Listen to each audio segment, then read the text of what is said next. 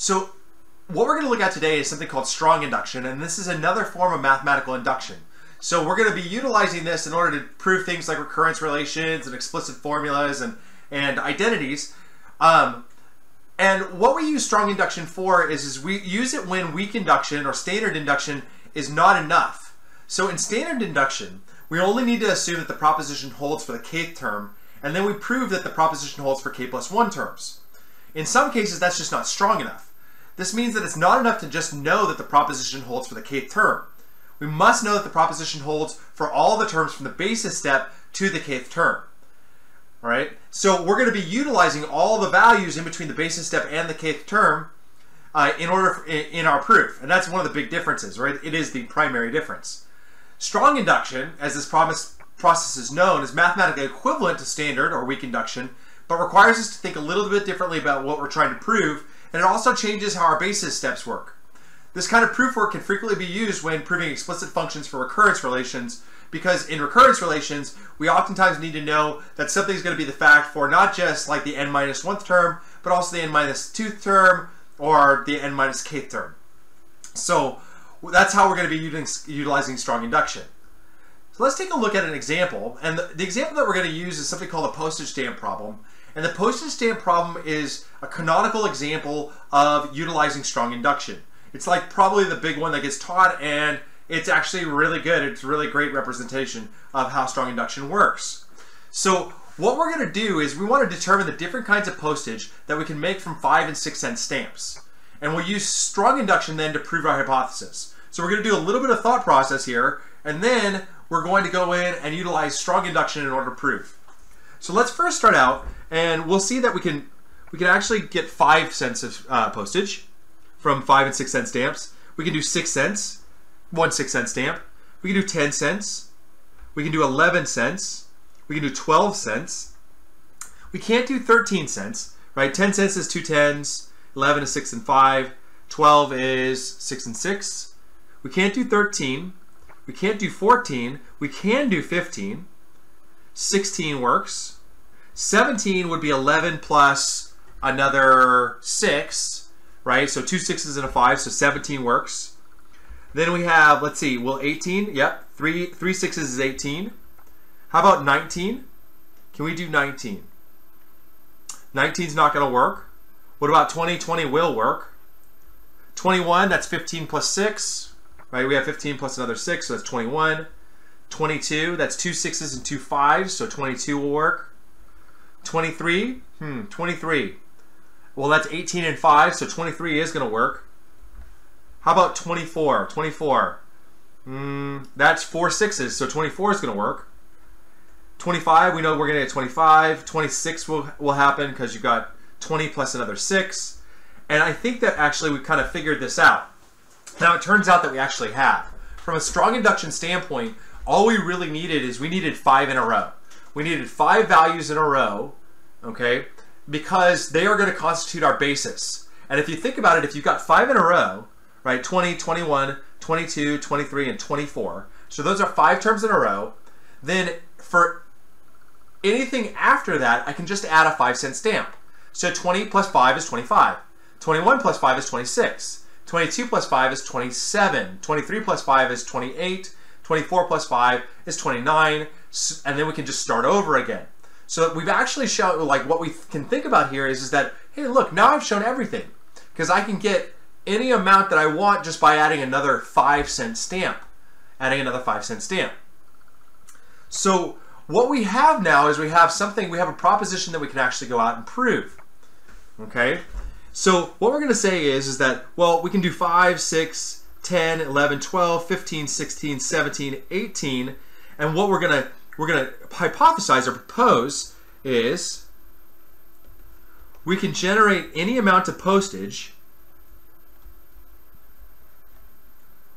n greater than or equal to 20 using 5 and 6 cent stamps. So yes, there are some other ones that we can do, but we only are really interested in 20 and above, because after that, that's the ones that are going out towards infinity. So how are we going to do that? Well, first we have a basis, and we're going to need 20, 21, 22, 23, 24. And the reason why that's going to be the case is because at some point in time, we're going to say, okay, I can do any amount for up to k minus 4 cents of postage. K minus 4 cents of postage, and then I'm going to add 5 to that. That's going to give me k plus 1. I'm still looking to, get to the k plus 1th term. I'm just going to get there in a different way. So what I'm going to say is I'm going to say, all right, so my basis step is going to be these 5 because I have 5 cents of postage that I need to prove. So I'm going to show that P of 20 is equal to 4 times 5. That's 4 5-cent stamps. P of 21 is equal to 3 times 5 plus a 6. P of 22 is equal to 2 times 5 plus 2 times 6. P of 23 is equal to 1 times 5 plus 3 times 6, and P of 24 is just equal to 4 times 6. So that shows me that I've got 20 through 24 cents of postage covered, all right? So now I'm going to do my inductive step. So we'll assume that we can create k cents of postage for any amount for k for, n greater than or equal to 20 and less than or equal to k.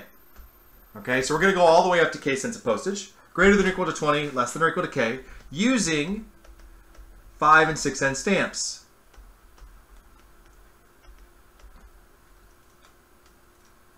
And so that is the first big difference here. Notice that our n is going to be greater than or equal to 20, less than or equal to k. So we go up to k, that's great, but we're actually going to include everything in between.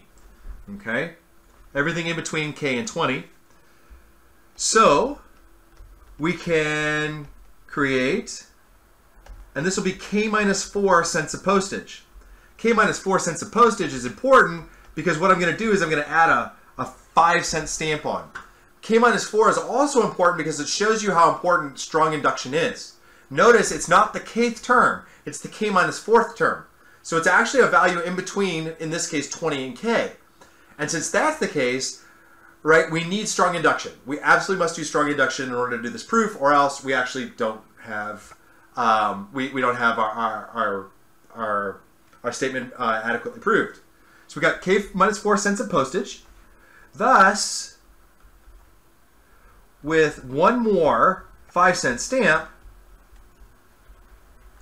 we have k plus 1, or k minus 4 plus 5, which equals k plus 1 cents of postage. And we're done. We just showed that we get k plus 1 cents of postage. Thus, by induction,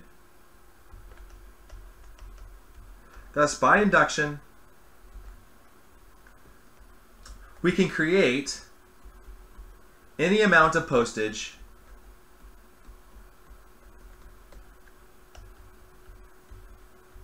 n greater than or equal to 20 using 5 and 6 cent stamps. Now, it doesn't seem like this is like the most handy thing to do in the entire world, but when you're actually going through it and you're reading math, there's a lot of mathematics, some pretty tough mathematics actually, where strong induction is absolutely necessary, where we need it for every value up until k, and we need to prove it for particular values up until that moment. And again, things like recurrence relations, where we have more than just the bnth term when we're trying to find bn plus 1, when we have bn minus 2, bn minus 1, right? Any kind of those recurrence relations, you're going to have to use strong induction because you don't have just the immediately previous term, you've got all the terms that are happening before it. And basically what that means is that for each and every one of those terms, you've got to prove those basis steps. That's the first part. So in our case, we had to prove 5 basis steps. Those 5 basis steps in order to give us the 5 cents of postage, right? 20, 21, 22, 23, 24. And then once we've done that, then it's just simply a matter of, creating the right assumption, okay?